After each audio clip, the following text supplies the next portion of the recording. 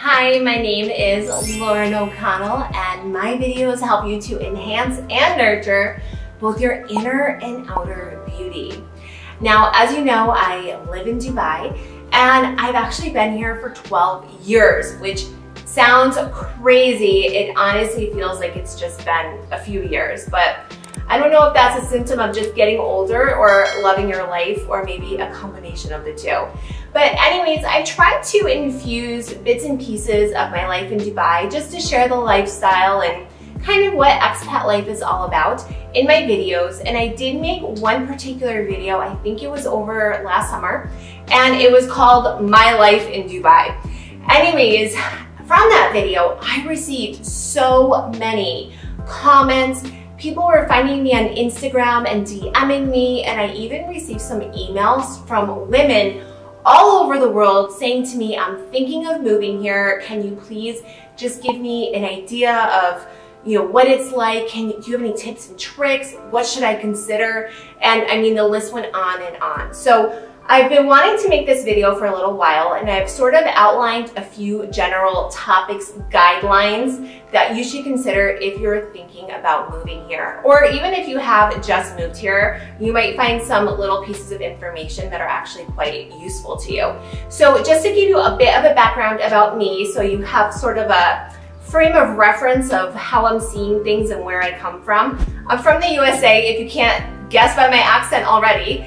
And I'm from Connecticut. I moved to Dubai from Chicago, and I was 26 at the time that I moved here, and that was in 2009. So I'm 38 now.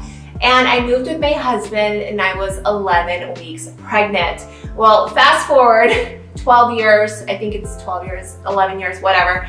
I have two kids. They've both been born here in Dubai. They've been growing up here. They're both 11 and 9 now. And we are just loving the expat lifestyle. So I'm going to start going through just a few different topics that I think would be very useful to you. Just, take some notes along the way if you feel the need to. So first and foremost, it's really important that you know what you're going to be doing with your life career-wise when you come here. Whether you are going to be, on your own as a single woman with a career, if you're married and you and your partners are each going to have a job, or if you're going to be stay at home and you're not going to work, but your husband or your partner is going to work. These things matter because money is a big deal out here. And I am not kidding when I say that, because life is very expensive. Rent is very expensive. Water bills, electricity, and there are a million little fees here and there that you never think are coming, and they come, and these things add up. So I'm not sure what it is for you, but back in 2009, one of the big things going on were expat packages. So when your company asked you to relocate to Dubai, which is what happened with us, my husband, he's an engineer, and his company asked us to move out here. They offered us a package, and within that package, there was money allocated for rent, for water bills, and we knew exactly what we would have to pay for and what the company was covering. Now, there are people that come out here with no packages, and in that case, you're going to pay everything out of pocket, and that's when you really need to think about where you want to live and what type of place do you want to live in, what are your expectations versus what is the reality. So I cannot personally tell you what, whether or not you're going to have a package or what that's going to look like for you, but that is a big part of moving out here. And first and foremost, you need to understand exactly how much money you'll be making and what the company is going to do for you, if anything, on top of that. So one woman had asked me, she was thinking about working out here as a server in a restaurant, and she's from the US. She was working in the service industry there. She was a waitress at a restaurant, and a company had said to her, do you want to come out here and work? So she had asked me what I thought about that, and she said, Lauren, they're offering me accommodation and transportation and this whole list of things. And I said to her, well, first of all, keep in mind that this is not a tipping culture, because one thing about Dubai is you have people from all over the world here. Almost everyone from Dubai is from somewhere else, and from all those different countries. Some countries are heavy on tipping, like the USA. Some do not tip at all. So if you're working in the service industry, you can never rely on tips, because you don't know if the party that you're serving at a restaurant is even from a country that would consider tipping. So keep that in mind. Also, I do know that a lot of restaurants, they will end up pooling all of the tips together, and you get a percentage of that at the end of the month. So, these are things that you need to sort of look into and dig into. Don't assume it's going to be exactly like the way it is in your home country.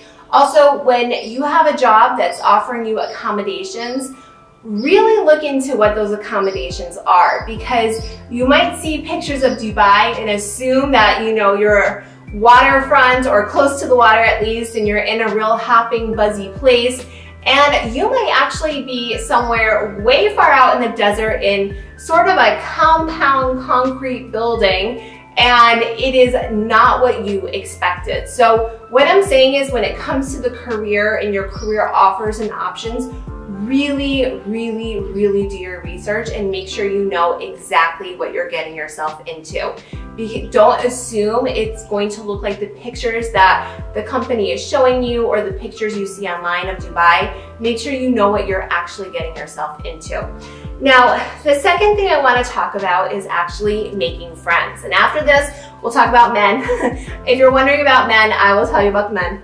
But making friends, because sometimes, especially if you're someone that's a little bit more introverted, if you're not really sure even how to make friends, and now you're moving to this whole new country, maybe you're on your own, maybe you're with a partner, but you think to yourself, how am I going to meet people? Well, first of all, keep in mind that everyone moving to Dubai is in the same boat as you. Mostly it's either couples or singles, and they're moving here with the intention of staying here for 2 to 3 years, and they're here to just, have fun and to experience life. Well, for friends, for females, it's important for us to have our girlfriends. And when I first moved out here, I had so much self-doubt. I didn't even know self-doubt was a thing, but I had some serious self-doubt, and I hated meeting people, and I felt like there was this wonderful person inside of me, but I was so afraid of rejection, and especially rejection when it came to females, that I felt 100 times worse. So what I did, now I'm gonna do kind of a then versus now, because I will say it's completely different. Social media didn't exist really when I first moved out here, but what I did was I joined different groups. Now, I was pregnant, so I joined some mommy bumps and babes groups, and that's actually how I met my first sort of group of friends, which felt wonderful at the time. Nowadays, it's a lot easier to meet people, and my suggestion to you is to get on Facebook groups.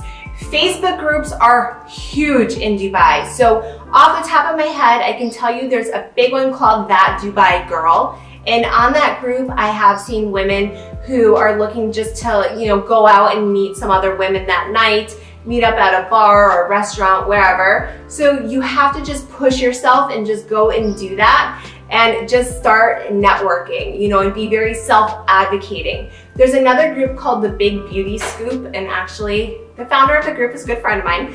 But that group is, I think, up to 17,000 women, and you can get on that group, and they do lots of events and get-togethers, and you can just start to talk to people, and you can start online and then move it offline in a group setting when you feel comfortable.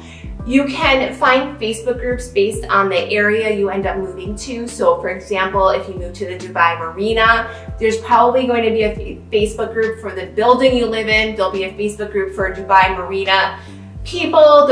You just type in, go to groups on Facebook, type in Dubai Marina, and everything will pop up. If you're a mom, there's lots of moms groups like Dubai Moms, British Moms Dubai, that's a huge one. And I mean, there's literally groups for everything. If you like photography, if you like going out to brunches, if you like hiking, if you like water sports, if you like painting, you get what I'm saying. There are literally groups for everything. So get on that and just start, say hi, I'm new here, blah, blah, blah. And when there are little events, push yourself if you have to, but show up.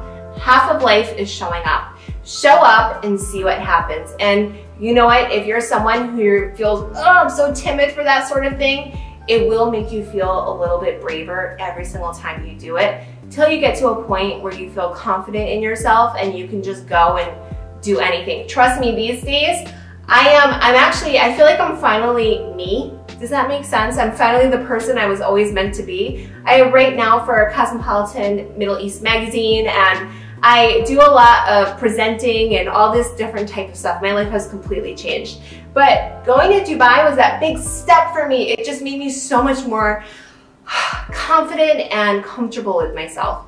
So Facebook groups are the way to go. I also highly recommend starting an Instagram account if you don't have one already. And you can kind of shape it around hobbies of yours, because that's another great way to meet people. And not that I'm saying go meet people off, the internet type thing, but you know what I'm saying? You'll end up finding groups of interest and different sort of clubs almost that you can join. And then you're going to be around people that you already have something in common with. So I really do recommend though starting some sort of bloggy thing on Instagram. You don't even have to show your face if you don't want to, but it's just one more step into getting yourself into that Dubai community. And out here, everything runs on social media. It's all about Instagram, and it's all about TikTok too, which I'm trying to figure out, but I don't think TikTok is necessarily something that you can meet people off of, but Facebook groups, I would say, are king. Facebook groups are huge out here. So once you get in the habit of making friends and you start finding little niches, you will find that out here it's very much the culture of, hey, I'm doing this, come along with us. I'm doing this, come. And all of a sudden, you'll go from knowing nobody to having 6 different invitations for a brunch on one day. And you're gonna think, what do I do? And how did this happen? And it does happen quite fast. So just keep that in mind, and also remember that this is such a special place to be, and you will literally be finding yourself sitting at a table with this whole new group of friends, and one's from South Africa, one's from England, one is from Brazil, one's from Australia, one is from Spain, one's from the USA, and it is incredible. I grew up in a very homogenous community, so everyone was just the same. It was like carbon copies of each other. So for me to have just sort of this diversity and just all these different cultures and people around me was, it was delicious. That's how I would describe it, delicious. And you know what's funny? It does not matter where you come from, where you grew up, we all have the same stories. At the end of the day, we're all sitting around the table complaining about guys, complaining about family, all these sorts of things. So some things you'll realize are quite universal. Now on to guys, I just mentioned guys. Let's talk about the men. I had put up a little question on my Instagram. I have an Instagram account that it's not huge, but it's active here in Dubai. Well, I mean, it's anywhere, but I'm based here in Dubai. Anyways, I had put up this question and it said, I'm making a video on tips and tricks for women moving to Dubai. Do you have anything to put in there? More than half of the comments were from single ladies complaining about the men. Let me explain this to you. First of all, there's a lot of pressure to look good here.